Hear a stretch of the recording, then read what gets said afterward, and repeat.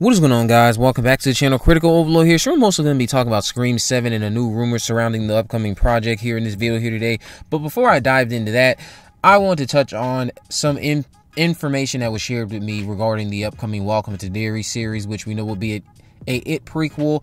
Closest thing to It Chapter 3, will be getting a prequel to Andy Muschietti's two movies we got in 2017 and 2019. Nicholas Hamilton, who played Henry Bowers in Andy's It movies, had this to say recently about Welcome to Derry when speaking to MovieWeb. He said, "I'll give you a mystery thing.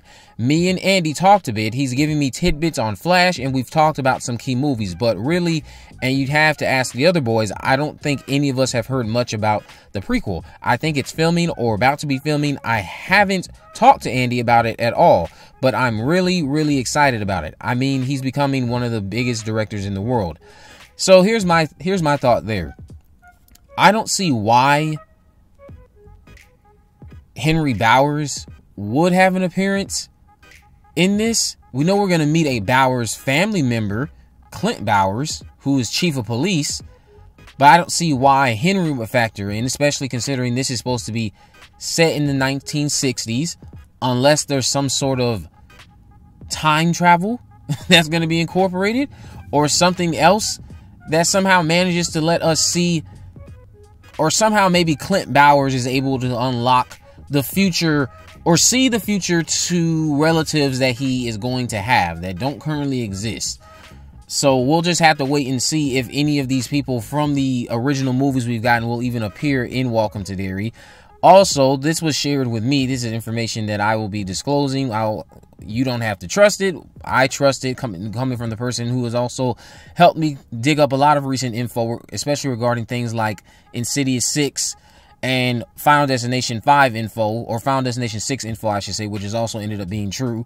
So, Welcome to Derry, Episode 5, is allegedly going to be set in 1608. Episode 3, which I've revealed in the past, is titled Now You See It, will include a flashback in 1908. And there's a character in Welcome to Derry named Manice. Now, I've talked about a character named Rose in the past, who befriends this young boy. So we'll have to see if Manice and Rose will end up being two integral players in the upcoming show. But I just wanted to share those small tidbits with you guys about Welcome to Derry. Now, jumping into Scream 7. There's some buzz about a potential completed script for Scream 7 that could start shooting before the end of the year, as long as there isn't a SAG strike related to the Screen Actors Guild Association. So, chances are reportedly even higher if the WGA strike comes to an end soon. This contradicts what I last heard about the plan to wait until next year for various reasons, so take it with a grain of salt and don't get your hopes too high. Just wanted to put the info out there for you all. Now, this is coming from Cinestealth. Now, if you're not someone who, again, is familiar with Cinestealth, Cinestealth has a track record for putting out some information that has been positive on more than one occasion.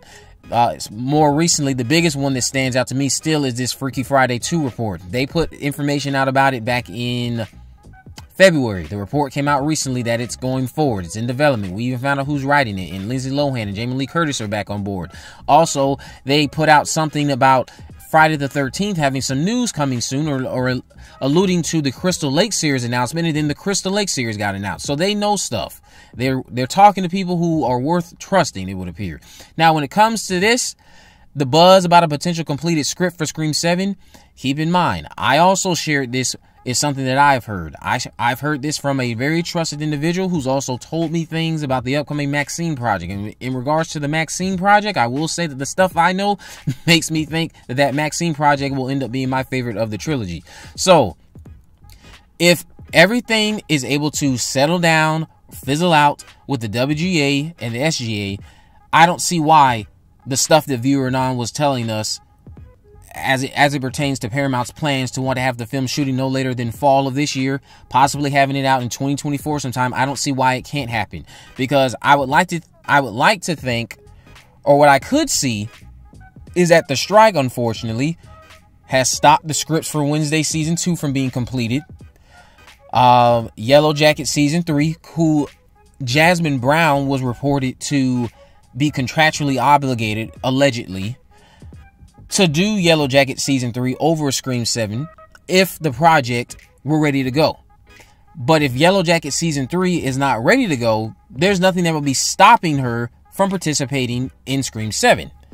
So all we would have to do is just wait for these strikes to be over. And hopefully this pending SGA strike doesn't occur either.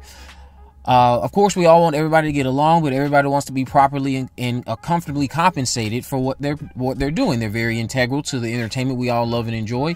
And if they are able to get their way, then we'll be able to move forward and have the industry up and running again without worrying about shows being canceled, projects like Scream 7 not happening. I don't see why it wouldn't be able to film this year if everything can go as planned. Now, I will say this. There is a strong chance that this movie will not shoot this year, and it will just continue to not shoot until 2024 when everything is cleared out. But by that time, you could be waiting for projects like Wednesday Season 2 to be finishing and Yellow Jacket Season 3 because of the scheduling conflicts that now have arisen for other participants in the cast, not just the writer's strike or the upcoming SGA strike, because we know Neve Campbell will be involved in that SGA strike for certain. So we'll just have to wait and see. But again, that is the rumor that was put out there by Cinestealth, that they have also heard that there is a completed draft for Scream 7. Now, some of you have talked to me and asked me on Twitter, are there other things about Scream 7 that are, or some concrete things about Scream 7 that I have heard?